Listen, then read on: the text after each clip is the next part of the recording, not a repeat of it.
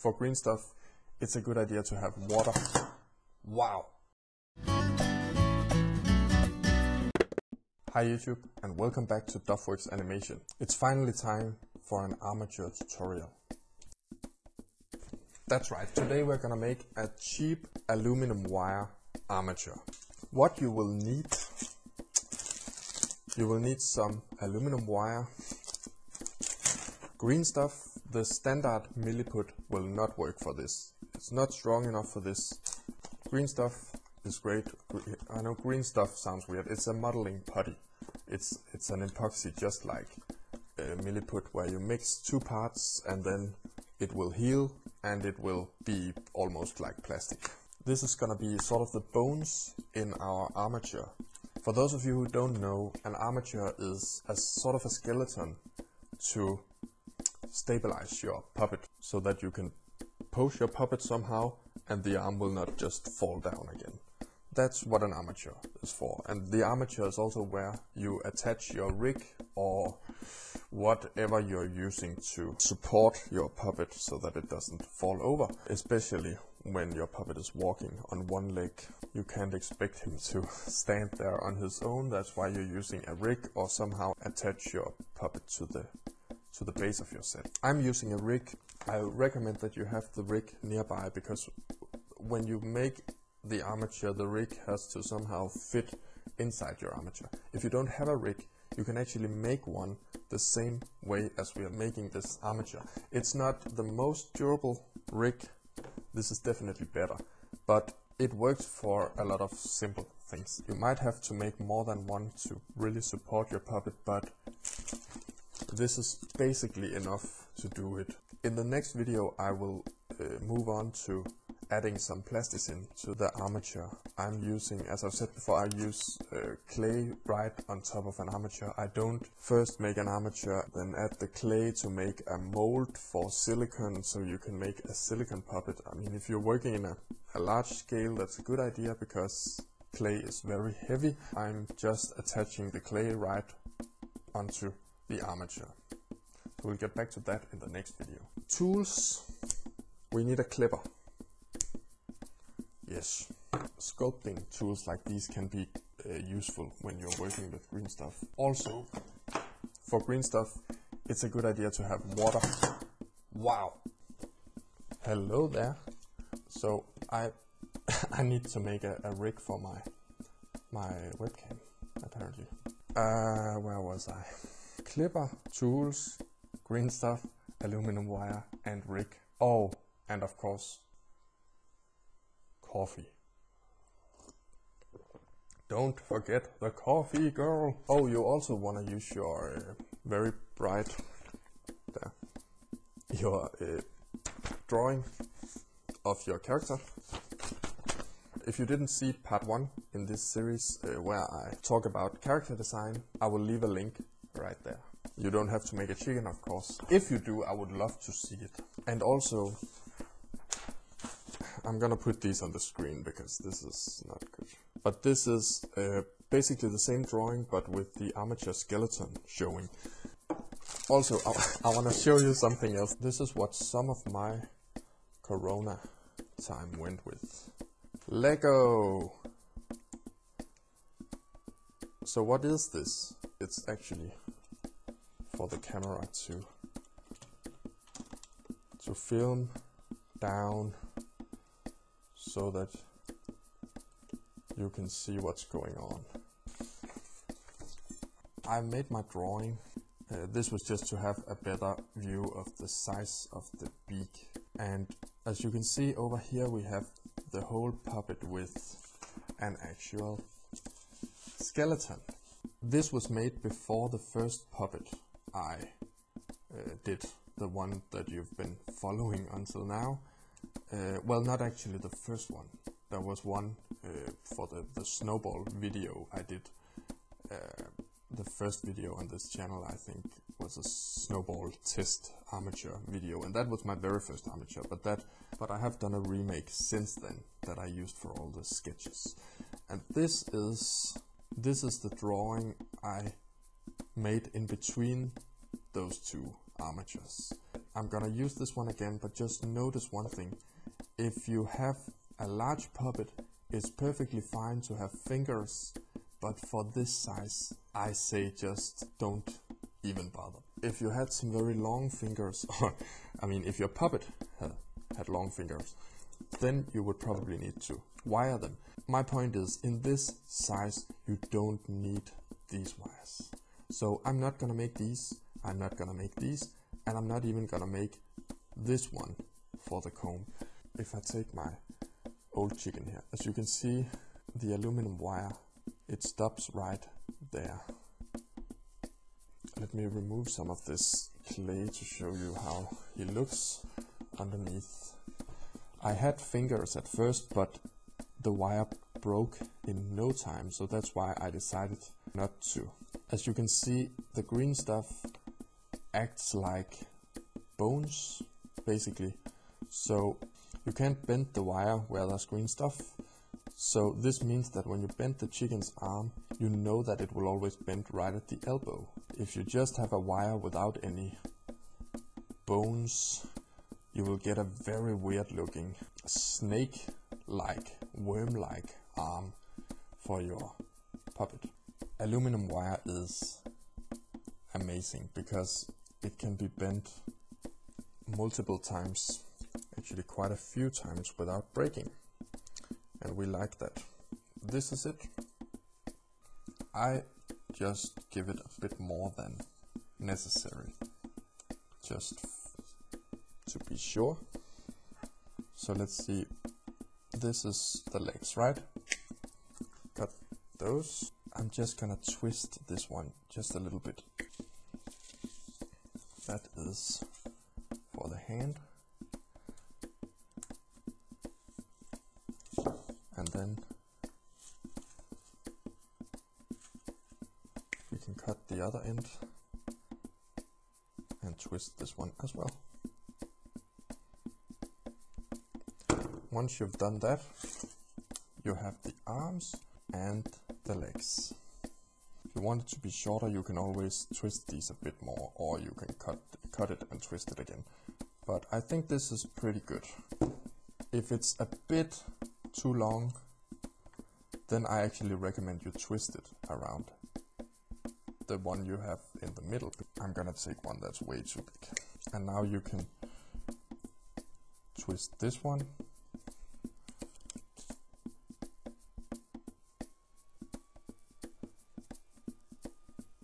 Remember, you won't see any of this, so it doesn't have to be pretty. Because we made the legs a bit too long, we actually have room to twist the legs as well and just make some kind of connection.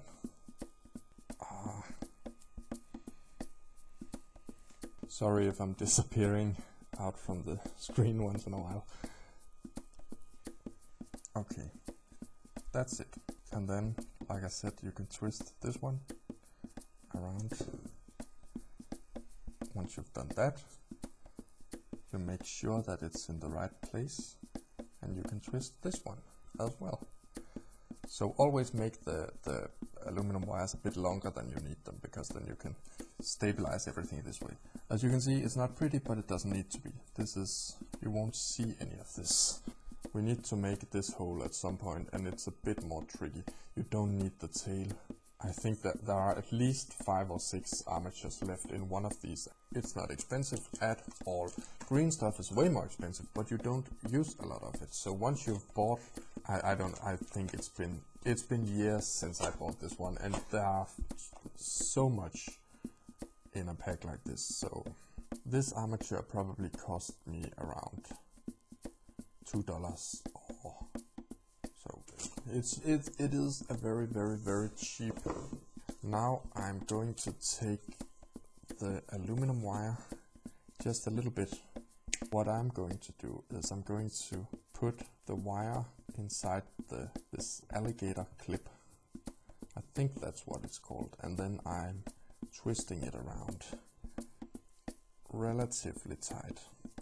Not so tight that you can't open it, just a little bit, because otherwise you won't be able to remove it. It needs to be just fitting like this. Okay, we can start adding the green stuff. Why is it called green stuff when one part is blue and the other part is yellow? Well, you probably guessed it.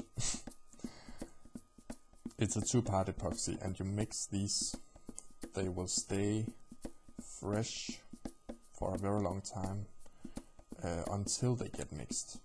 And let me just say right away, some of you have pointed out this, that I'm not using gloves when I'm handling epoxy, but I don't do it that often. If you do this every day, use gloves, because it's pretty toxic, but I don't like gloves when I have to sculpt something.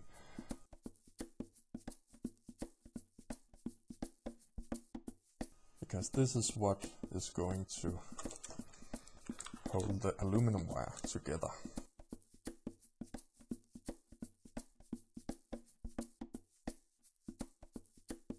And once this one is mixed,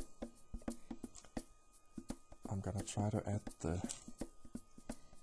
this one.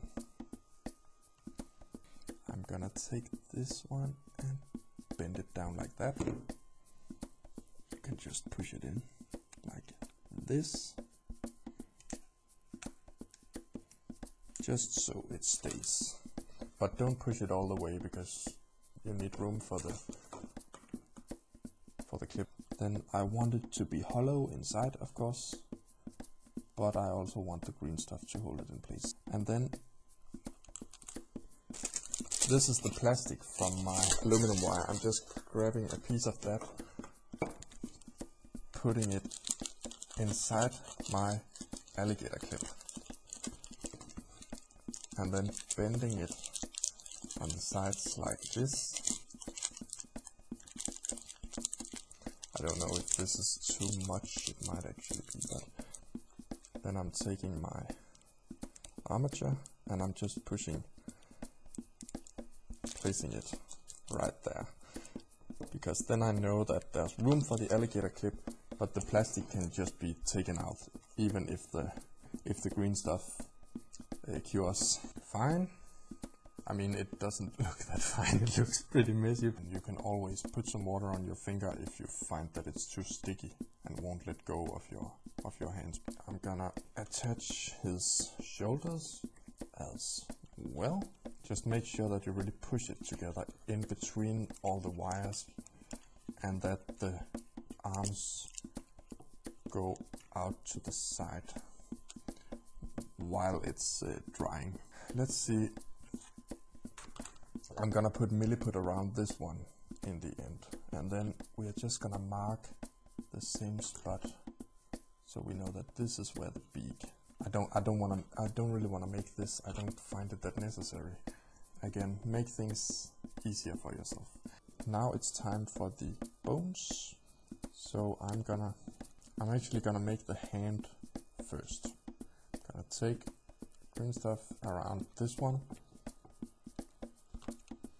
and make a flat, sort of flat circle like that.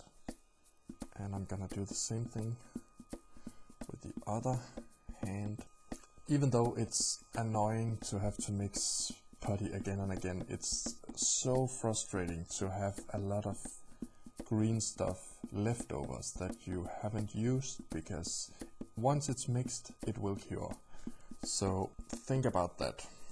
Mix a little bit at a time and then mix some more, and yes, it takes a while, but you save some money in the end. I really hope that you're able to follow this. Now I'm probably not gonna be able to finish the whole armature right away. I'm probably gonna add a few more things once it's cured, but see, that's the annoying part. One of it doesn't take a long time to make an armature, but it takes so much waiting because it has to dry. So now I have mixed a bit more, and I can add the bones for his arm. Like I've said, if you work in a large scale, you might wanna make it a bit stronger by twisting two wires together. But now we're just adding these bones.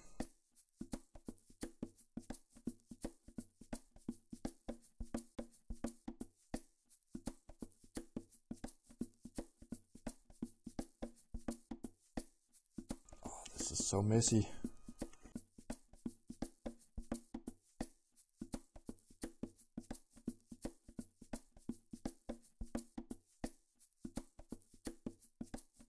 So there we go. Now I'm gonna twist his feet a little bit. This is just to make the green stuff stick better. So if there's a sort of a hook, then you can imagine that it's more difficult to pull out these wires from the green stuff. And now we just need the legs, and then of course finally we need to add a bit more milliput, and for now I think it looks pretty good. I mean, it actually looks terrible, but it looks good in terms of it looks right. Let's say it like that. It doesn't look good, but it looks right. I'm just gonna add a little bit here to make sure that it stays, so that one arm will not suddenly be shorter than the other, because that's what happens when you twist it around and bend it and so on. So everywhere you want your puppet to bend, to be able to bend, you need to leave the wire without any green stuff covering it. It will help the wire bend in the right place. My chicken has some pretty skinny legs, so I want to make sure that these are not too thick.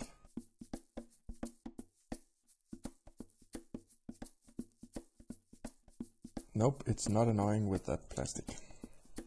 It's not that pretty, but it works.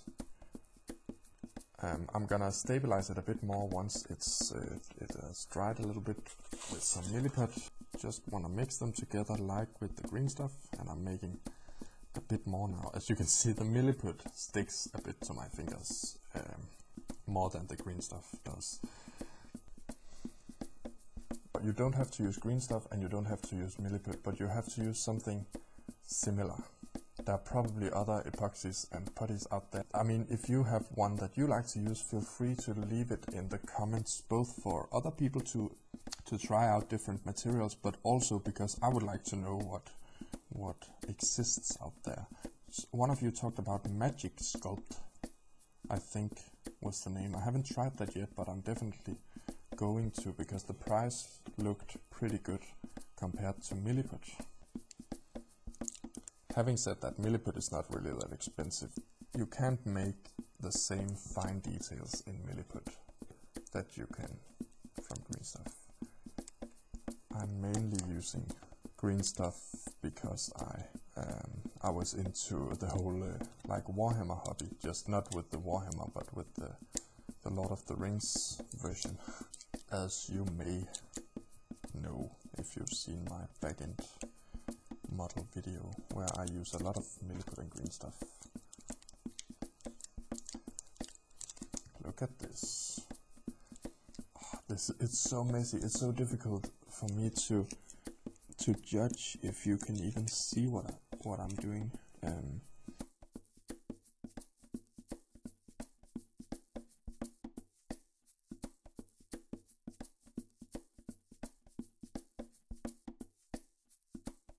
Give him a bit more for the neck. This is just to save clay. Over time you will find your own way to do this. It's starting to look pretty good now.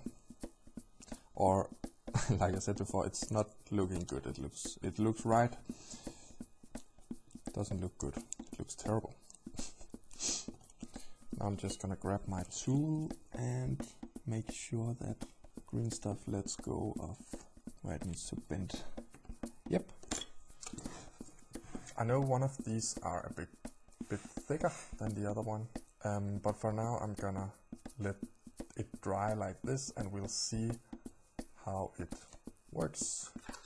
Remember, this armature, no one's gonna see it. You don't have to spend a long time making it very pretty. The thought of having like the perfect looking armature is quite nice, but stop motion is such a long process. If you want to make sets and everything and you're doing everything by yourself, then it is quite a project. Therefore, save some time where you can. It's now been more than 24 hours and the milliput and green stuff should be hard. So now we can remove the alligator clip and the plastic. And now we have hopefully the perfect fitting hole for this guy to just keep the puppet standing. Great. I'm just going to show you the last armature I made. He had steel wire in the toes, and I did that so he could stand up on his own, but I wouldn't recommend steel wire for stop motion. They managed to do the job because I didn't have to animate his toes a lot. If I had to bend these back and forth, after just a few bends they would break. So don't use steel wire. I didn't even add toes to this one because the rig is gonna keep him standing and he's also gonna have clay toes. Once everything is dry, it's much easier to add another layer and make everything look more smooth if you really want to. But again, this is a skeleton. It's gonna be inside your puppet. So maybe you don't want to spend too much time on that. I would definitely recommend that you don't. I hope you get the idea. I'm always a bit insecure whether the information and the results are good enough and whether this is actually what you wanted. Oh, I mentioned this in the other video, the character design video, but if you make a bigger armature, then twist the wire like this, so you have a thicker wire in the end. This is a really good way to make the puppet stronger. Remember, plasticine is very heavy, so if you're working in a larger scale and you're not using silicone puppets, even if you're using silicone puppets, this is probably a good way to go if you're in a larger scale, no matter what, unless you want to go with an actual ball and socket joint armature. So that's the very basic of armatures. I mean, at least this is the way I'm doing it.